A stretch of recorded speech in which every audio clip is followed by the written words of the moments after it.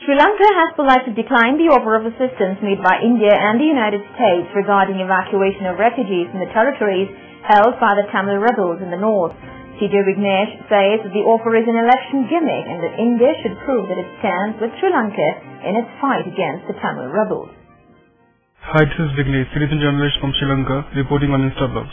I personally do not like the offer of help made by the Indian and the American governments to Sri Lanka for the evacuation of refugees from the north.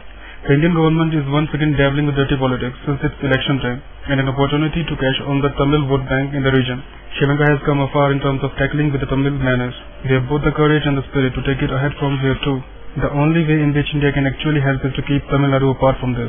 Stop providing material help in terms of weapons and prove this to the world that India is with the Sri Lankan government. We are proud of our country's strong leadership that has been successful in routing the Tamil cancer successfully.